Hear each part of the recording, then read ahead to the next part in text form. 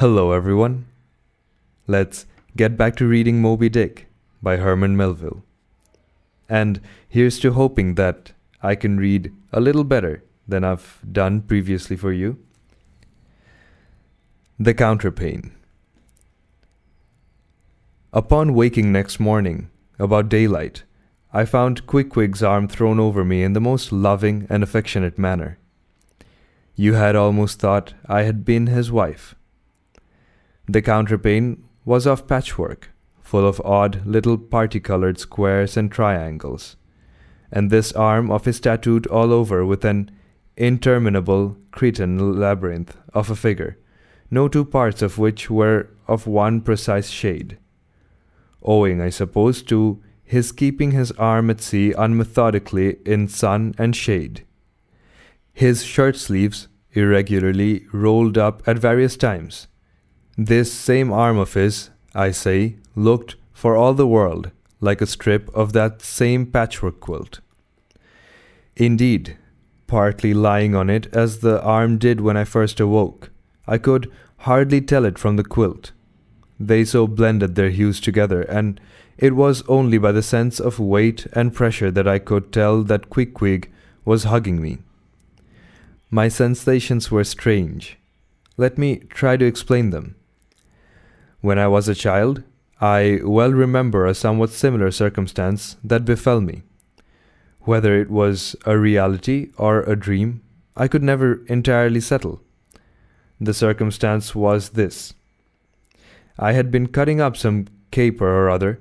I think it was trying to crawl up the chimney, as I had seen a little sweep do a few days previous, and my stepmother, who somehow or other was all the time whipping me or sending me to bed supperless.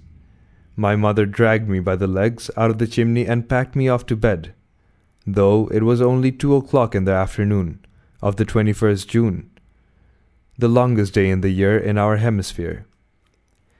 I felt dreadfully, but there was no help for it, so upstairs I went to my little room in the 3rd floor, undressed myself as slowly as possible so as to kill time, and, with a bitter sigh, got between the sheets.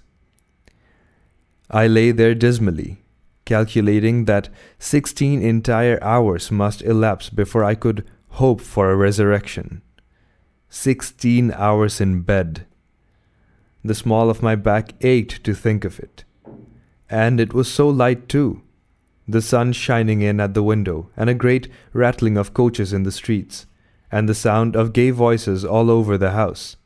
I felt worse and worse. At last I got up, dressed, and softly, going down in my stockinged feet, sought out my stepmother, and suddenly threw myself at her feet, beseeching her as a particular favor to give me a good slippering for my misbehavior, anything, indeed, but condemning me to lie abed such an unendurable length of time. But she was the best and most conscientious of stepmothers, and back I had to go to my room. For several hours I lay there, broad awake, feeling a great deal worse than I have ever done since, even from the greatest subsequent misfortunes. At last I must have fallen into a troubled nightmare of a doze, and slowly waking up from it, half steeped in dreams, I opened my eyes, and the before sunlit room was now wrapped in utter darkness. Instantly I felt a shock running through all of my frame. Nothing was to be seen, and nothing was to be heard, but a supernatural hand seemed placed in mine. My arm hung over the counterpane, and the nameless, unimaginable, silent form or phantom, to which the hand belonged, seemed closely seated to my bedside.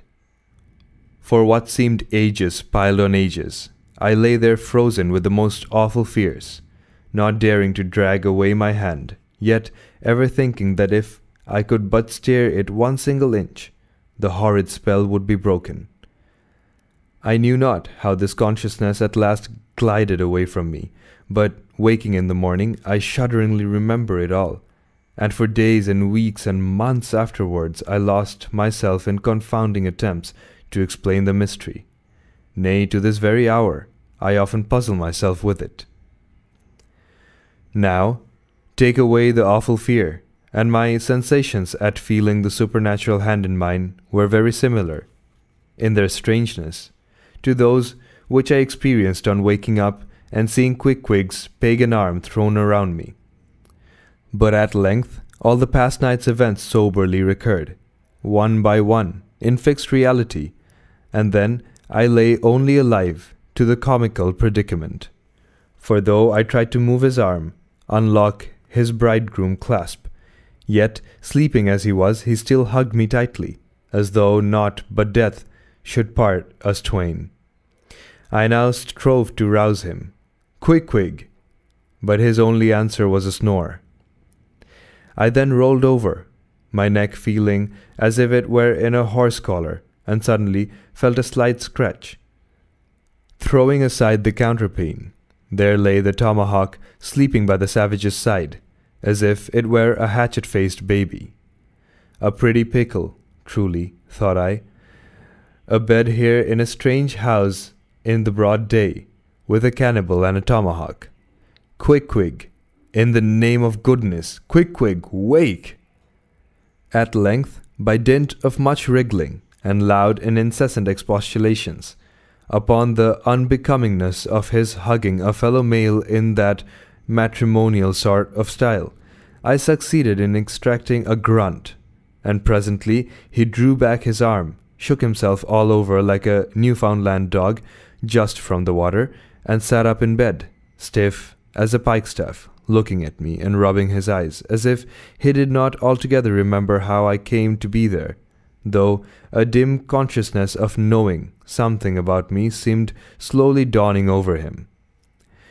Meanwhile, I lay quietly eyeing him, having no serious misgivings now, and bent upon narrowly observing so curious a creature. When at last his mind seemed made up touching the character of his bedfellow, and he became, as it were, reconciled to the fact, he jumped out upon the floor, and by certain signs and sounds gave me to understand that, if it pleased me, he would dress first and then leave me to dress afterwards, leaving the whole apartment to myself.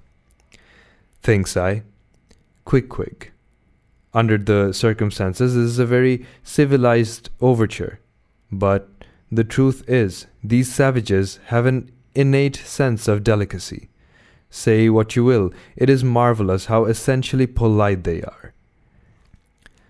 I pay this particular compliment to Quickwig because he treated me with so much civility and consideration, while I was guilty of great rudeness, staring at him from the bed and watching all his toilet motions, for the time my curiosity getting the better of my breeding.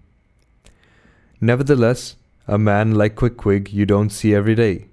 He and his ways were well worth unusual regarding. He commenced dressing at top by donning his beaver hat, a very tall one, by the by, and then, still minus his trousers, he hunted up his boots. What under the heavens he did it for I cannot tell, but his next movement was to crush himself, boots in hand and hat on, under the bed, when from sundry violent gaspings and strainings I inferred he was hard at work, booting himself, though by no law or propriety that I ever heard of is any man required to be private when putting on his boots. But Quickwig, do you see, was a creature in the transition state, neither caterpillar nor butterfly. He was just enough civilized to show off his outlandishness in the strangest possible manner. His education was not yet completed. He was an undergraduate. If he had not been a small degree civilized, he very probably would not have troubled himself with boots at all, and then, if he had not been still a savage, he never would have dreamt of getting under the bed to put them on. At last he emerged with his hat very much dented and crushed down over his eyes, and began creaking and limping about the room, as if, not being much accustomed to boots, his pair of damp, wrinkled cowhide ones, probably not made to order either, rather pinched and tormented him at the first go-off of a bitter cold morning.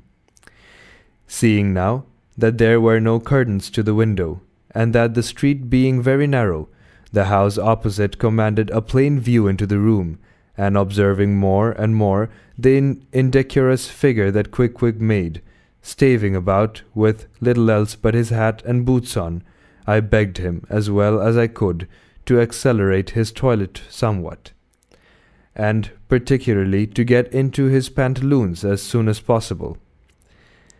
He complied, and then proceeded to wash himself. At that time in the morning any Christian would have washed his face, but Quick-Wig, to my amazement, contented himself with restricting his ablutions to his chest, arms, and hands. He then donned his waistcoat, and taking up a piece of hard soap on the washstand center table, dipped it into water and commenced lathering his face. I was watching to see where he kept his razor, when lo and behold, he takes the harpoon from the bed corner, slips out the long wooden stock, unsheathes the head, wets it a little on the boot, and striding up to the bit of mirror against the wall, begins a vigorous scraping, or rather harpooning, of his cheeks. Thinks I, Quick-Wig, this is using Roger's best cutlery with a vengeance. Afterwards, I wondered the less at this operation, when I came to know of what fine steel the head of a harpoon is made, and how exceedingly sharp the long straight edges are always kept. The rest of his toilet was soon achieved, and he proudly marched out of the room, wrapped up in his great pilot monkey jacket, and sporting his harpoon like a marshal's baton. Breakfast. I quickly followed suit, and descending into the bar room, accosted the grinning landlord very pleasantly. I cherished no malice towards him, though he had been skylarking with me not a little in the matter of my bedfellow. However, a good laugh is a mighty good thing, and rather too scarce a good thing. The more's the pity. So, if any one man, in his own proper person, affords stuff for a good joke to anybody, let him not be backward, but let him cheerfully allow himself to spend and be spent in that way. And the man that has anything bountifully laughable about him, be sure there is more in that man than you perhaps think for. The bar room was now full of the boarders who had been dropping in the night previous, and whom I had not yet had a good look at. They were nearly all whalemen, chief mates and second mates and third mates, and sea carpenters and sea coopers, and sea blacksmiths and harpooners and ship-keepers. A brown and brawny company, with bosky beards and unshorn shaggy set, all wearing monkey jackets for morning gowns. You could pretty plainly see how long each one had been ashore. This young fellow's healthy cheek is like a sun-toasted pear in hue, and would seem to smell almost as musky. He cannot have been 3 days landed from his Indian voyage. That man next him looks a few shades lighter. You might say a touch of satin wood is in him.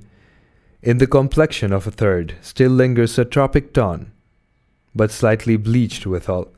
He doubtless has tarried whole weeks ashore, but who could show a cheek like Quick-Wig, which barred with various tints seemed like the Andes' western slope, to show forth in one array contrasting climates, zone by zone.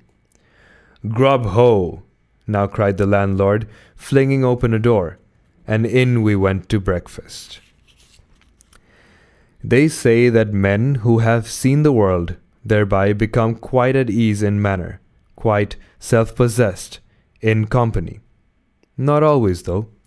Ledyard, the great New England traveller, and Mungo Park, the Scotch one, of all men they possess the least assurance in the parlour. But perhaps the mere crossing of Siberia in a sledge drawn by dogs, as Ledyard did, or the taking a long solitary walk on an empty stomach in the Negro heart of Africa, which was the sum of poor Mungo's performance. This kind of travel, I say, may not be the very best mode of attaining a high social polish. Still, for the most part, that sort of thing is to be had anywhere. These reflections, just here, are occasioned by the circumstance that after we were all seated at the table, and I was preparing to hear some good stories about whaling, to my no small surprise, nearly every man maintained a profound silence. And not only that, but they looked embarrassed. Yes, here were a set of sea dogs, many of whom without the slightest bashfulness had boarded great whales on the high seas, entire strangers to them, and duelled them dead without winking. And yet, here they sat at a social breakfast table, all of the same calling, all of kindred tastes, looking round as sheepishly at each other as though they had never been out of sight of some sheepfold among the green mountains. A curious sight, these bashful bears, these timid warrior whalemen. But as for Quick-Quig, why, Quick-Quig sat there among them, at the head of the table too, it so chanced, as cool as an icicle. To be sure, I cannot say much for his breeding. His greatest admirer could not have cordially justified his bringing his harpoon into breakfast with him, and using it there without ceremony, reaching over the table with it to the imminent jeopardy of many heads, and grappling the beefsteaks towards him. But that was certainly very coolly done by him, and every one knows that in most people's estimation, to do anything coolly is to do it genteelly. We will not speak of all of Quick-Quig's peculiarities here, how he eschewed coffee and hot rolls and applied his undivided attention to beefsteaks, done rare. Enough that when breakfast was over he withdrew like the rest into the public room, lighted his tomahawk pipe, and was sitting there quietly, digesting and smoking with his inseparable hat on, when I sallied out for a stroll.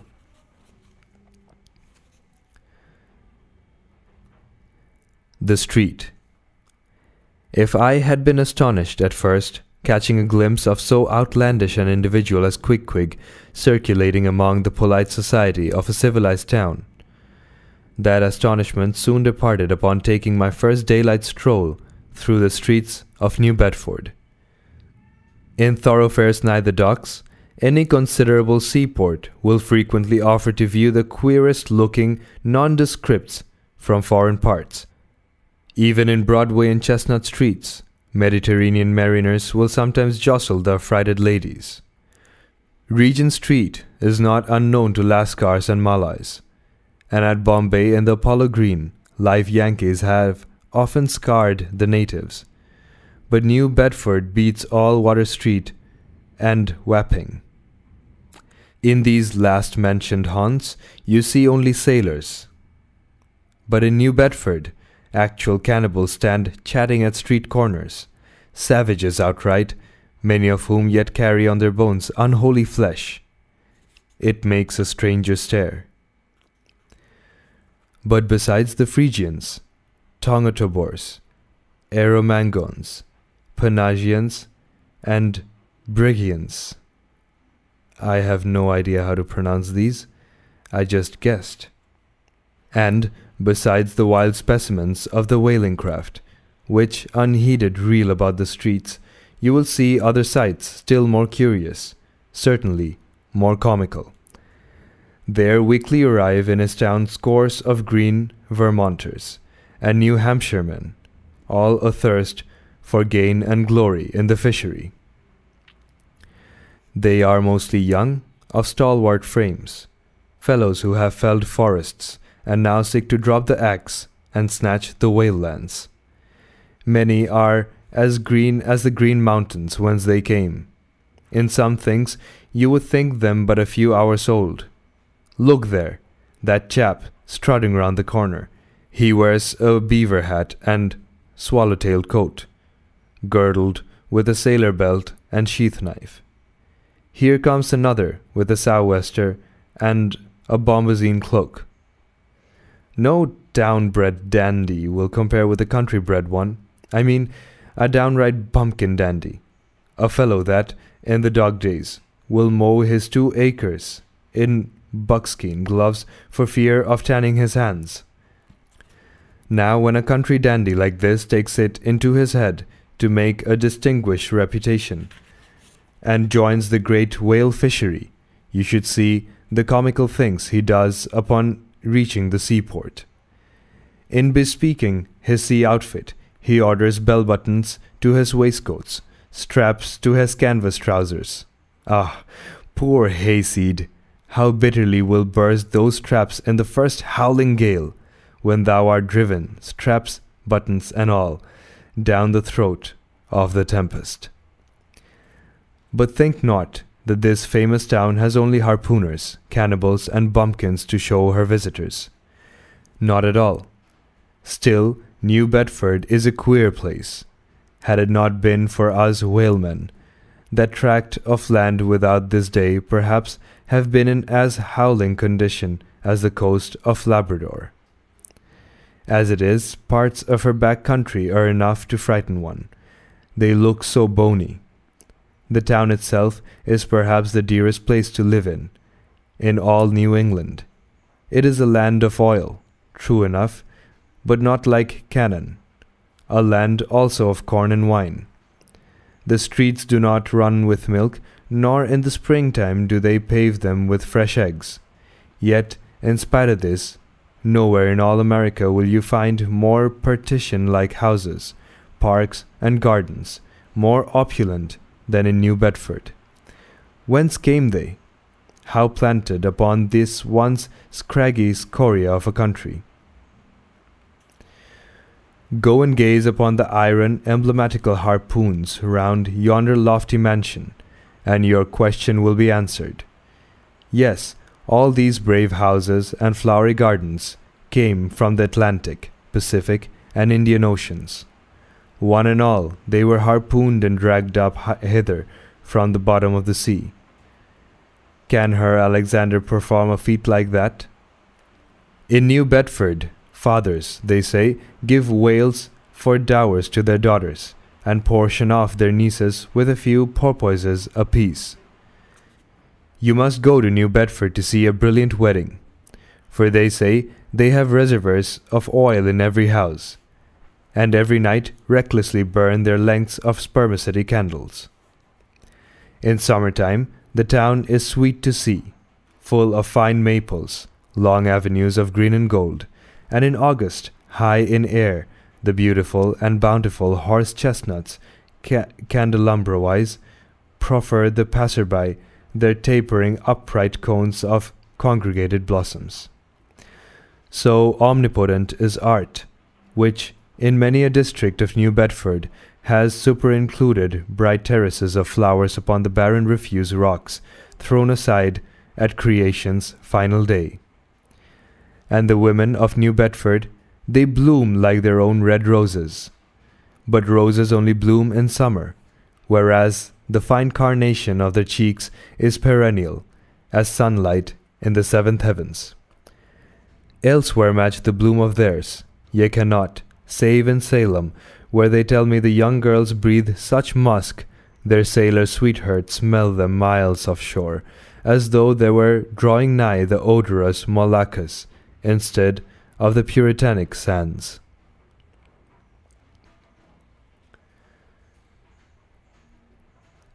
The Chapel.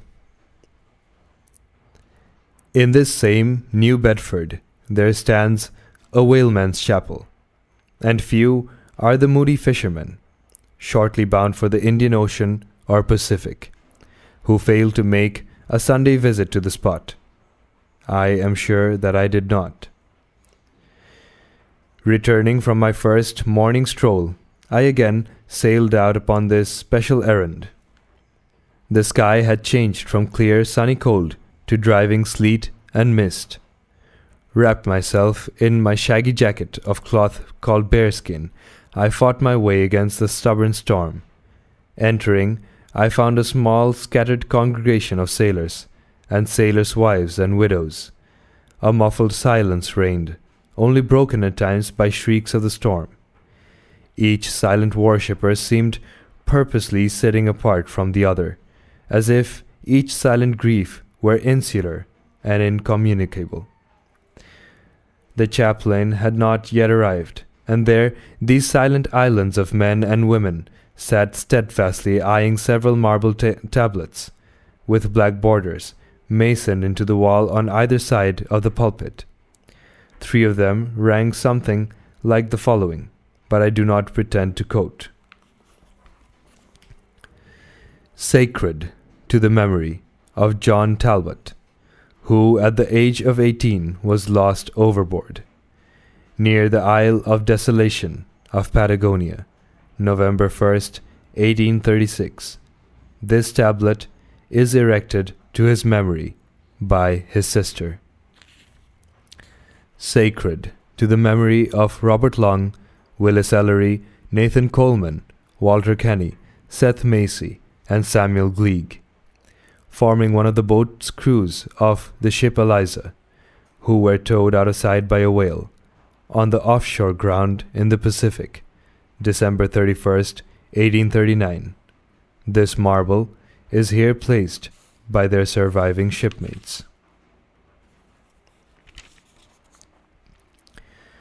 Sacred to the memory of the late Captain Ezekiel Hardy, who in the bows of his boat was killed by a sperm whale on the coast of Japan, August 3rd, 1833.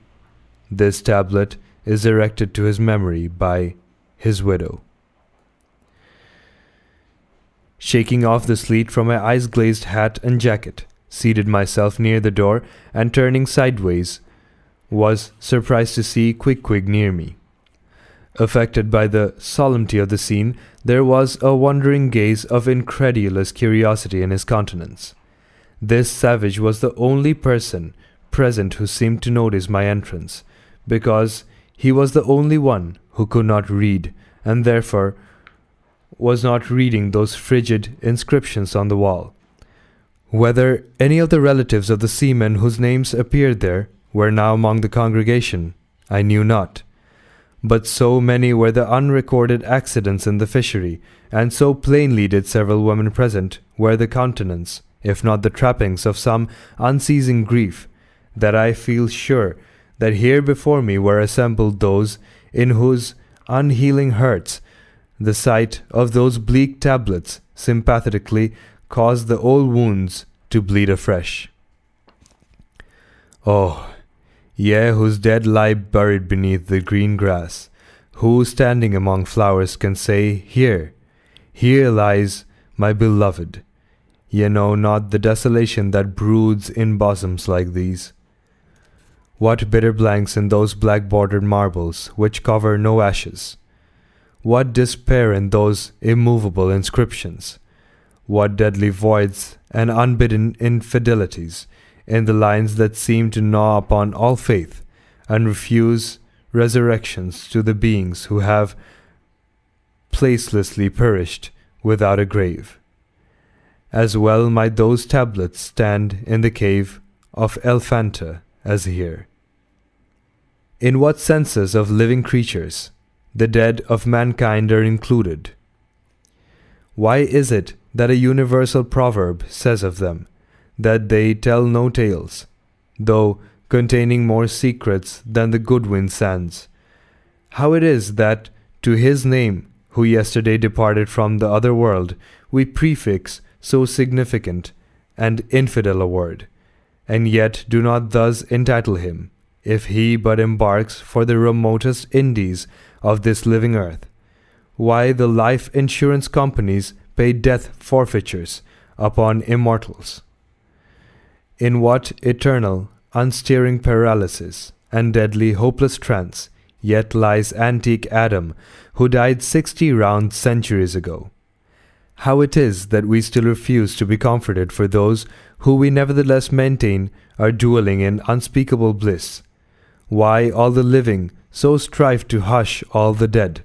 Wherefore but the rumour of a knocking in a tomb will terrify a whole city? All these things are not without their meanings. But faith, like a jackal feeds among the tombs, and even from these dead doubts she gathers her most vital hope. It needs scarcely to be told with what feelings on the eve of a Nantucket voyage I regarded those marble tablets, and by the murky light of that darkened, doleful day read the fate of the whaleman who had gone before me. Yes, Ishmael, the same fate may be thine, but somehow I grew merry again. Delightful inducements to embark, fine chance for promotion, it seems. A stove boat will make me an immortal by brevet. Yes, there is death in this business of whaling. A speechlessly quick, chaotic bundling of a man into eternity. But what then? Methinks we have hugely mistaken this matter of life and death. Methinks that what they call my shadow here on earth is my true substance. Methinks that in looking at things spiritual, we are too much like oysters, observing the sun through the water, and thinking the thick water the thinnest of air. Methinks my body is but the less of my better being. In fact, take my body, who will. Take it, I say. It is not me. And therefore, 3 cheers for Nantucket. And come a stove boat and stove body, when they will, for stave my soul, Jove himself cannot. I hope you enjoyed this. Hadebra.